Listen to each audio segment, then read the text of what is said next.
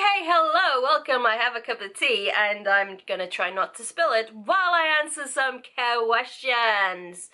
Why do I have that voice on? I don't know. Oh, cup of tea, good. So, I was tagged by a cup of books. A Cup of Books, yes, that's one. Emma from A Cup of Books tagged me to do the book acquiring tag. I think that's the name of it. And I do believe the creator of the tag was Enter the Books. Enter the Book? I'm not sure. So it will be down below. Please correct me if I'm wrong. And yeah. Anyway, so let's get into the questions, shall we? I have them here on my little screen. Let's see if I can see them, because sometimes I'm a bit blind. So, number one, do you plan your book purchases ahead or impulse buy?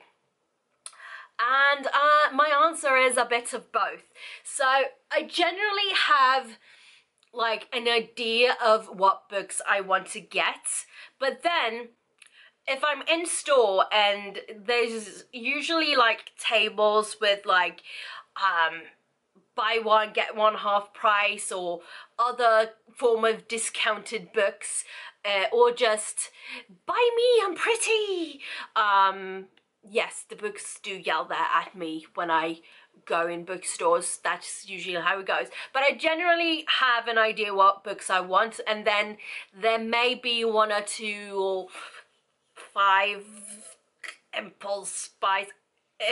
Honestly, it depends on the cash flow, I'm not gonna lie. Yeah, so usually mostly planned out, but also impulse. Yeah, that happens a lot. I'm very red in my face. I'm very hot. Oh dear. Okay, number two. How did you decide what books to buy? Good question. I go for the cheapest ones first. Yeah, usually how I do it. I usually go for the cheapest ones so I can get as many as possible for the same amount, but picking which books and then seeing which one is cheaper.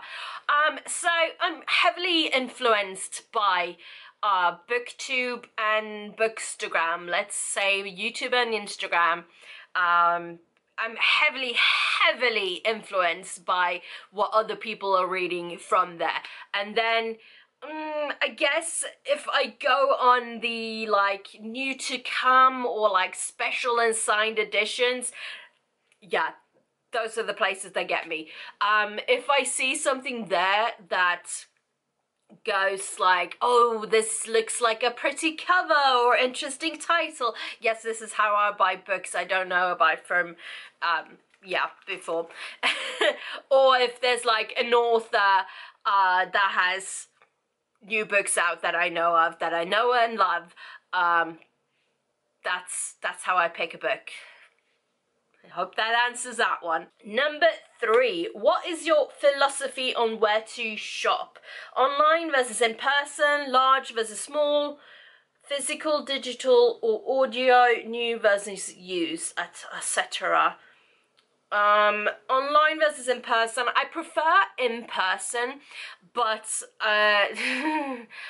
I don't really have a good bookshop close to me. So my favourite bookshop of all time is Waterstones Piccadilly, and I don't live anywhere nearby.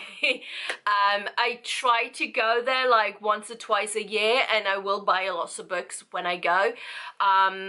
But for the most part, I guess I get them online, and mostly I do pre-orders, and then it's online. And so I will do pre-orders and they will arrive at my house. And I'll usually do, it's mostly via Waterstones, so there's that. And the only really time I buy from like Amazon and stuff is if that's the only place I can get said book. Mostly I buy from Waterstones. I like them points. they guess me free books. That's usually how I buy. I mean, if there were good bookshops around me, I would go to them. But the bookshops that are around me are like twice or thrice the price of Waterstones. So, no can do. And no. No. So online is usually how I go. If I want a book very quickly, yes, Amazon, because usually next day delivery, and I do like that speedy delivery. But most of the time I usually try to plan out to get whichever books I want in person, and if I can't, I will look online. And I guess large versus small is like big companies, smaller companies. So I guess Waterstones is a big chain. So I would buy from smaller retailers and stuff, but there aren't many close by, and I would prefer to doing that in person rather than online. I don't really like ordering books online because they tend to come damaged. A lot of the time they come damaged, and I'm not a fan of that. No. As far as physical, digital, or audio, I only read physical. The only time I really read digital is if there's like a novella in a series or short story by an author I love and I desperately need to read that, I will, because digital doesn't really work with my eyes. I can't read for a very long time, and yeah, that kind of, if I want to make like a good review of a book or something, I try not to do the digital one, because that would mostly knock down like 2 or 3 stars at least. So yeah, try not to do that. Also, and I don't really listen to audio. I will every now and again if I want to like figure out a pronunciation, or if like what's the one, the Fourth Wing. So I read that one physically, and then I was very interested about certain parts, so I was like, I'm gonna check out the audiobook as well, because it was available, so why not? And I did, and I ended up listening to the whole thing. It was very quick listen. So there's that, but I did read the physical one before, so I kind of read and listened to the same book very quickly. Anyway, new versus used. So I prefer new. If I can't get any new and I desperately need it, I will look for used books. It's the thing, I'm not fond of people's old stuff.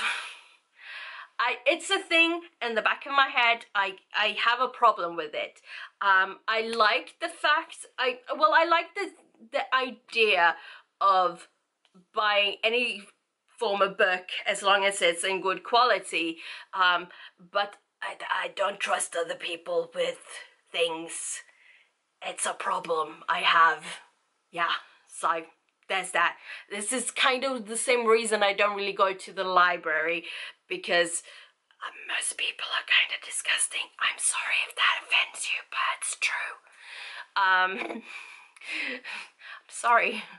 I've encountered a lot of dodgy books. Okay, it's stuck with me. It's stuck with me. I'm not. Yeah, it's stuck with me. Question number 4. What about little free libraries? What do you think about them? Have you used one? Why or why not? So, I love the idea of it, especially considering I could just go put books I didn't really want in them. But I've never used one, mainly because there are none of them around me. I would love to like visit some, just have like a little tour of them, but there are none around me. I have no idea where the closest one is. Probably not in this country. So there's that. There's that. Well, I want to assume there is at least one, but also I don't think there are. Anyway, I love the idea. Haven't used one because there are none around me. but I do love the idea of it. Question number 5. How do you feel after acquiring a book? Do you share like in a book haul or diary? A bit of both. So let's see, where is it? So I like doing book hauls because it kind of also, one, I can show other people books they may not have seen, and that's kind of how I view other people's book hauls as well. I kind of look for new books. That's how I see them. Also, I can keep myself accountable for if I read said books or not. Also, I have this little thingy. Let's see if I can find the page. So I write down all the books I buy. So I have like book haul, and then I write all the books down, and if I've like colored in, it means I've read them this year. So there's that. It's kind of a way for me to keep track of what books I have and also keep myself accountable for them. Because there's one thing about buying all the books. Yes, I do love buying the books, but I also want to read the books. I don't just want to have 1,000 unread books. That would defeat the point, for me at least. Yeah. I don't know. Question number 6. How do you feel looking at your books that haven't been read? Does it matter if it's currently a lot or a little amount? I don't really feel any way about them. I don't know.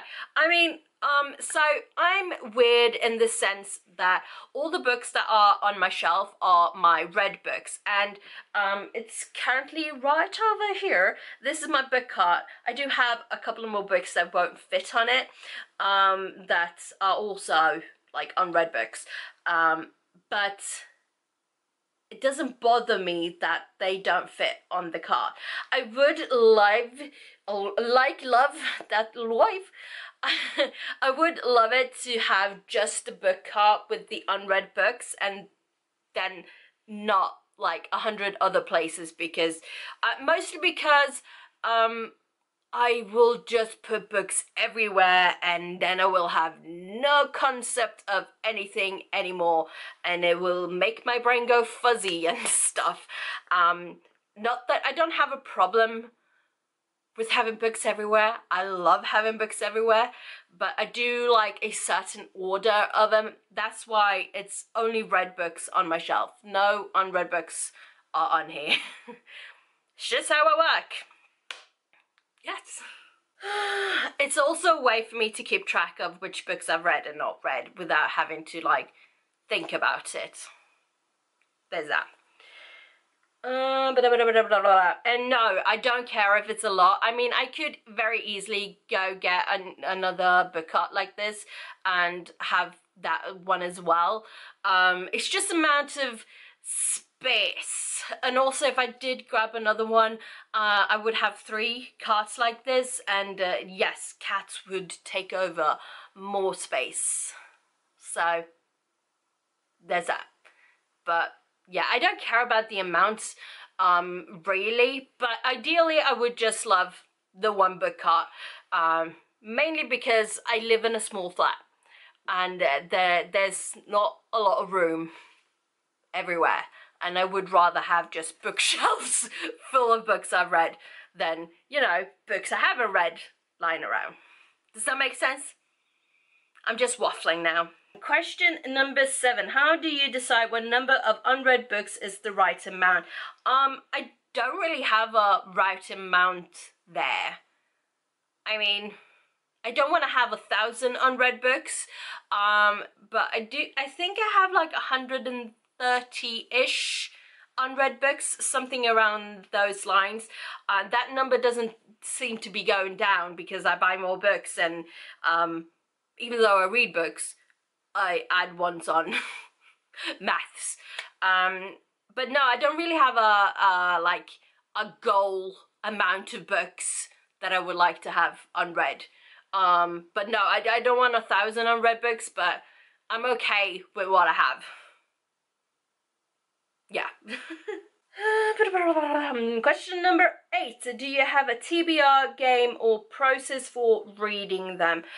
So I've tried a TBR game. I had a little spinny wheel I've tried, which was quite fun, honestly. The process of writing all the names in was a lot, and when that browser closed and all the names disappeared, I did not want to restart that because it took a while to write everything in, and then I didn't even write everything in, I just wrote a lot in. It was a lot. I tried that. I've tried like picking certain books. I don't know, I like the idea of a TBR game or prompts and stuff. I just don't seem to be able to stick to them. So what I've been doing lately is just, I mood read. I just pick up whatever book and read that until I don't want to read it anymore and pick up the next book. Seems to be going fine. But yeah, I would like some form of TBR game or prompts and stuff for reading challenges. I just do very badly with them, and I'm quite competitive in I want to accomplish it. And I mean, it's not the end of the world if you don't accomplish the TBR or reading challenges and stuff. I'm just very competitive, and I want to accomplish it. Completed it, mate. Question number 9. Do you have a book buying problem? Yes. If so, what is the nature of it, and can it be adjusted? Well, currently I'm having no more new money. Currently I'm very broke because jobless. I'm in between projects. Is that how you say it without sounding fancy-ish? I don't know. So I guess that will hinder my book buying for now. I don't know. It's not like I buy a massive amount of, I mean, I do for like the normal person, but for the amount I read, I feel like I kind of read what I buy, so it doesn't feel that bad. But if books were cheaper, I would buy more. I would just buy more. Yeah. So the 10th prompt, as it were, it's not really a question, it's prompt, is to tag people. So I'm gonna have a little moochie around, and I'm gonna do another clip for this because camera is about to turn itself off. I love that for me. I'm so freaking red in my face. I'm also very, very hot. That's not great. That's not great. Anyway, so I don't know who's actually done this tag. I am way too lazy to actually go on all the channels and check it out. But I'm gonna mention a bunch of people, and definitely don't feel like you need to do this tag if you don't want to. I just want to kind of spread the word about other people to watch, other channels to go see. So if I mention you, don't feel you need to do it, especially if you have already done it, and if you have already done it, yay. But I will like mention a bunch of people that everyone should check out. So let's go through here and see what we come up with. I'm literally just going on my subscription page here. So what we have. Okay, why is it showing me things that aren't BookTube anymore? Frank Fiction. I know your name is Alex, but I always kind of want to call you Frank. I'm sorry. Ex Libris Kari.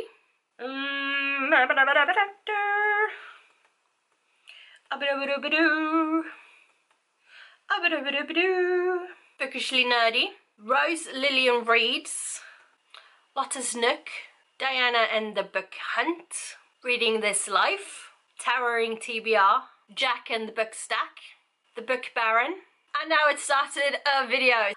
So all the people I mentioned, I watch and love all of these channels, so you should definitely check them out if you haven't already.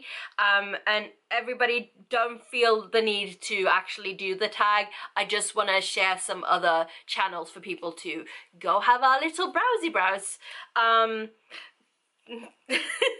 So there's that. But yeah, thank you so much for watching. Yeah, until next time, take care, bye bye.